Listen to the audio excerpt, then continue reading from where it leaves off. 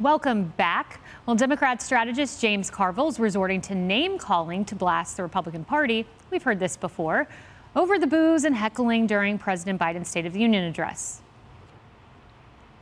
Well, I told people I have a PhD in white trashology, and you saw real white trash on display.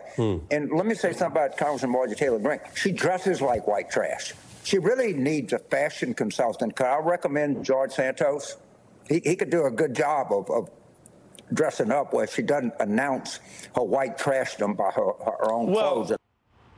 Yikes. Attacking a woman's clothes. I just think this isn't a good look, Marie. I knew this was coming to me. I was debating, and then I was like, it's Marie. I could see you made eye contact. And the reporter was like, looked kind of horrified. I would not have used this language. I think there's plenty to criticize Marjorie Taylor Greene over.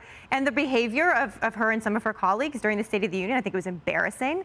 I wouldn't have used that term, but also like the kinds of things Republicans have called my party over the doesn't make it okay. But like the pearl clutching is a little much when people say that my party like hates God and hates the country. So like politics should be better. I wouldn't have done this. Marjorie Taylor Greene was embarrassing. Well, let's take a walk down memory lane and some of the things Republicans have been called by Democrats. The last thing we need is Neanderthal thinking. The Republican Party is basically a domestic terrorist cell at this point. They're starting to look like the jihadists. Not a political party. They're a white nationalist movement. They're a fascist threat to our nation. Party of dupes, party of knuckleheads, party of weirdos, party of freaks. You could put half of Trump supporters into what I call the basket of deplorables. The credulous boomer Rube demo that backs Donald Trump, that wants to think that Donald Trump's a smart one, and y'all elitists are dumb. you elitists with your geography and your maps and your spelling, even though my your math and your reading. Yeah, you're reading. I love how that brought Don Lemon to tears, Lisa.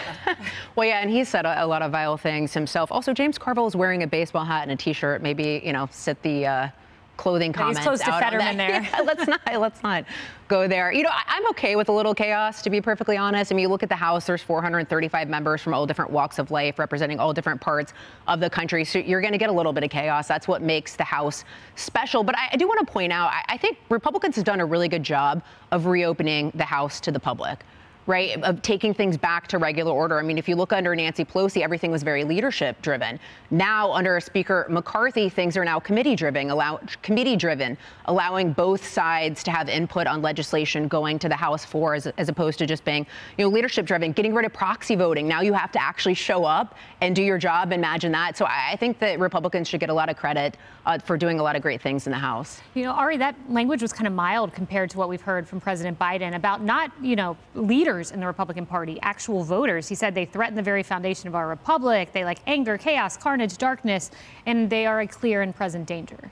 Yeah, look, I've always tried to practice my politics at a respectful level, not question the other side's motives, and I think that's the way everybody should be. That's how I was brought up in politics, and that's how I'll die in politics, because I just don't care for this. But James Carville, I want to remind you, when Paula Jones accused Bill Clinton, James Carville's boss, of sexual assault, a fact that Bill Clinton pled guilty to, lost his law license over, and agreed to an almost $1 million fine. James Carville said about Paula Jones that if you drag $100 through a trailer park, it's amazing what you'll find that turns up. He has a history of doing this. And my advice to everybody in politics is, if you're going to use the word white something, is it okay if somebody else uses the word black something, or Puerto Rican something, or Hispanic something? So if you don't want it to happen to somewhere that you care about, don't use those words yourself. None of us should engage in that type of talk. No doubt. Starting with James Carville. Emily.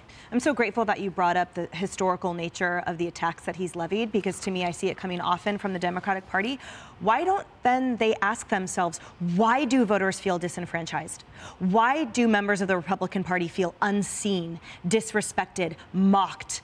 Why, as well, if they are so elite and so much better educated than all of us, why are they acting terribly then? Why are they insulting a sitting congresswoman, not on the basis of her arguments? Why are they not saying, why is she calling the president a liar? Why is she arguing this? Let's talk about it. Instead, they are ripping apart what she wears. This is appalling. It is beneath anyone who considers themselves a spokesperson of the party. And I think it's at the root of the fact that no matter what the Democrat Party will see everyone else as less than them. We will never be good enough. We've talked about this before. We will never be educated enough, good enough, smooth enough, rich enough for someone like Hillary Clinton or James Carville or the person that is occupying the commander-in-chief position in the White House. Well, I sleep happily among the deplorables, so I'll take my spot there. Amen. I'm telling your husband. Yeah, I know you do too, Lisa. I'm telling your husband you said that. Well,